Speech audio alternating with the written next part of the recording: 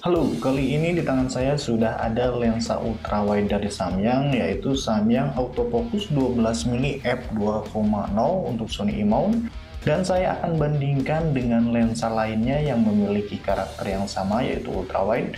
Di sini saya akan bandingkan dengan Sigma 16mm f1.4 dan satunya lagi ini Sony lensa kit 1650mm, dan kita akan lihat hasilnya.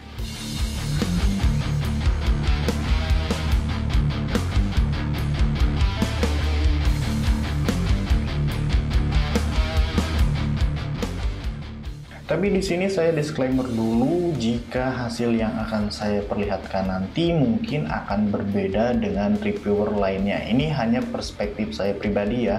Jadi mungkin akan berbeda dengan reviewer lainnya, tapi di sini saya pastikan saya akan menilai seobjektif mungkin karena memang saya tidak di-endorse atau dibayar oleh salah satu brand.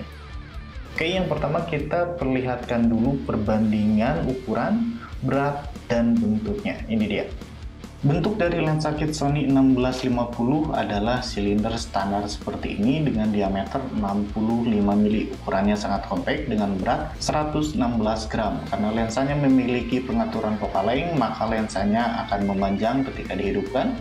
Di bagian tengahnya memiliki cincin untuk pengaturan zoom in dan zoom out.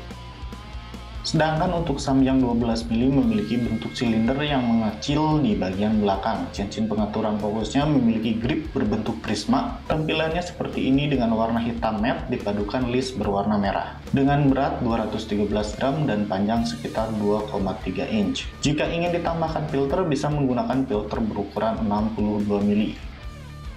Sigma adalah lensa terberat untuk perbandingan kali ini dengan berat mencapai 405 gram, ukurannya pun cukup jumbo dibandingkan Samyang dan lensa kit. Memiliki diameter 72 mm dengan tinggi sekitar 92 mm. Adapun filter yang bisa digunakan berukuran 67 mm. Sigma dan Samyang memiliki lens hood gratis yang diberikan di paket penjualan. Untuk perbandingan pertama, saya akan mengambil foto dengan pengaturan aperture maksimal yang bisa didapat oleh setiap lensa. Ini adalah pengaturan dari lensa kit dengan f3.5 dan ISO 100 dengan focal length 16 mm. Dan ini adalah hasil dari Sigma dengan f maksimal yaitu di f1.4 sehingga foto menjadi terlihat overexposure seperti ini. Dan ini adalah hasil dari Samyang dengan f maksimal yaitu di f2.0. Dan ini ketika lensa Sigma menggunakan f yang sama dengan lensa kit, yaitu di f3.5.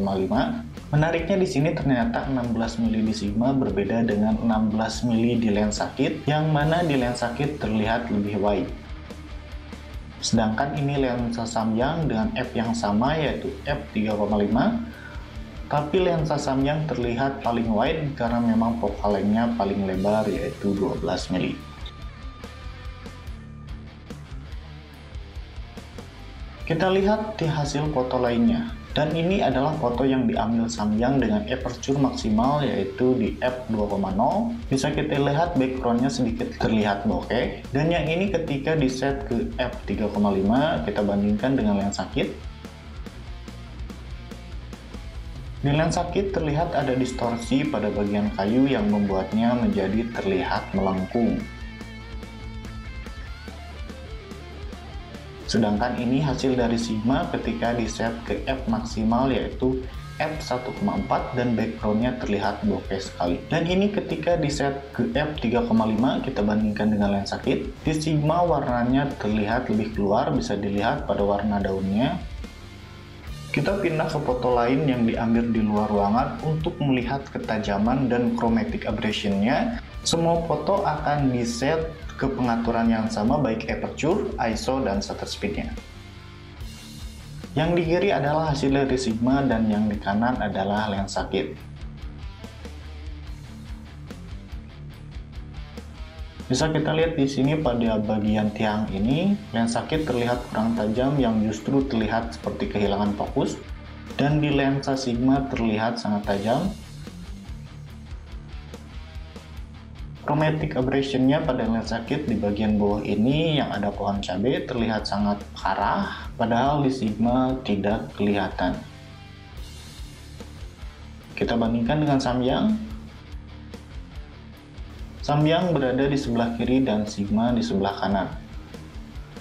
Ternyata Samyang tidak kalah tajam dibandingkan Sigma, padahal focal length-nya beda. Hanya di bagian-bagian tertentu Sigma terlihat sedikit lebih tajam, seperti di bagian tembok dan tiang ini.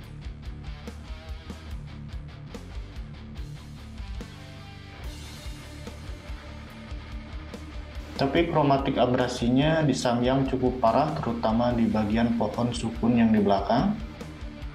Dan kita akan coba kecepatan autofocus di setiap lensa. Untuk kecepatan autofocus tidak ada masalah, autofocusnya di semua lensa berjalan dengan sangat baik. Bisa dilihat di sini.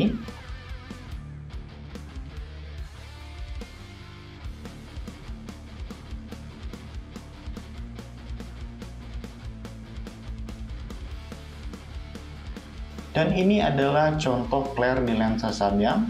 Terlihat flare yang cukup tebal dengan bentuk bulat. Ini bisa jadi kekurangan atau kelebihan. Bagi yang tidak suka flare, ini akan sangat mengganggu. Tapi yang suka efek flare, ini terlihat sangat indah. Untuk lensa Sigma, flare-nya sangat minim, dan ini hasilnya.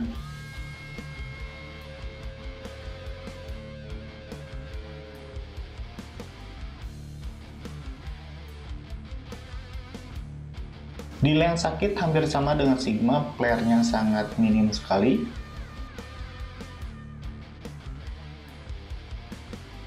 Kita cek jarak minimal fokusnya. Ketiga lensa memiliki jarak minimal fokus dengan objek yang hampir sama, yaitu di kisaran 20 cm. Tapi ada fakta menarik di sini, walau di spesifikasi disebutkan minimal fokus Samyang 20 cm dan Sigma 25 cm, tapi ternyata Sigma lebih mudah untuk menangkap fokus daripada Samyang, terlebih di kondisi yang minim cahaya. Kita coba flow test. Dan ini adalah hasil dari lensa kit. Semua lensa diset otomatis dan dipegang secara handheld, dan hanya lensa kit yang memiliki stabilizer. Kamu bisa nilai sendiri apakah ada perbedaan dengan yang tanpa stabilizer di Samyang dan Sigma.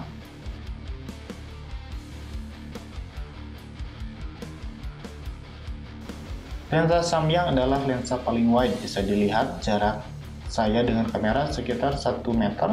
Dan ini handheld, kemudian bisa dilihat juga efek bokehnya di bagian belakangnya.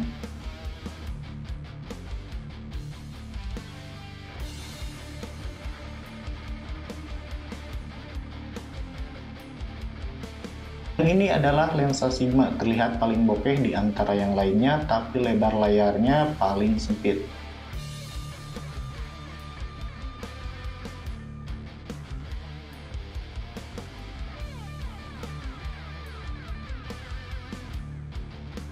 Dan kita masuk ke kesimpulannya. Di berbagai pengetesan, lensa kit tentu kewalahan melawan lensa dari Samyang dan Sigma. Tapi masih ada kelebihannya, yaitu dia bisa melakukan zoom optik.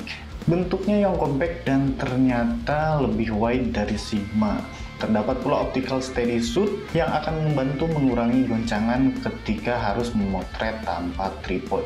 Tapi lensa kit Sony memiliki kekurangan, yaitu aperture-nya maksimalnya cuma di f3.5, sehingga akan kerepotan jika diajak dalam kondisi low light atau kurang cahaya. Ketajamannya pun kalah dibandingkan Sigma dan Samyang. Tapi harganya sangat murah, yaitu berada di kisaran 1,5 jutaan untuk harga bekasnya, karena ini lensa bawaan, jadi jarang yang jual dalam kondisi baru. Kemudian untuk Sigma adalah lensa paling tajam di antara 3 lensa yang kita tes kali ini. Ia pun bisa dengan mudah menguji fokus di jarak yang sangat dekat. Kelebihan lainnya adalah Sigma memiliki aperture paling besar, yaitu f1.4. Kemudian warna yang dihasilkan paling natural, tapi sayang ukurannya besar dan berat. Jika kamu merasa ukuran bukan masalah, maka lensa Sigma bisa jadi pilihan yang bagus. Harganya berada di kisaran 4,5 jutaan untuk Sigma yang dalam kondisi baru ya tentunya. Kemudian Samyang itu berbeda sedikit, yang berada di kisaran 5 jutaan. Tapi jika saya harus memilih satu dari ketiga lensa tersebut, maka saya akan memilih Samyang. Alasan pertamanya karena ukurannya yang compact dengan aperture lumayan besar, yaitu f2.0. Walaupun masih kalah dengan Sigma yang berada di f1.4, tapi focal length-nya paling besar, yaitu 12 mili. Jadi ini akan lebih asik buat diajak vlogging. Bobotnya masih lebih ringan dari Sigma, sehingga akan lebih banyak gimbal yang mendukung lensa ini. Dan yang menarik, Samyang memberikan pocket seperti ini. Walau hal seperti ini sangat sepele tapi lumayan penting bagi saya karena bisa menyimpan lensa ini dengan lebih aman di dalam tas. Dan itu dia perbandingan Samyang 12mm f2.0 dengan Sigma 16mm 1.4 dan juga lensa kit Sony 1650mm. Dan itu saja untuk video kali ini. Terima kasih telah menyaksikan. Saya undur diri. Ciao.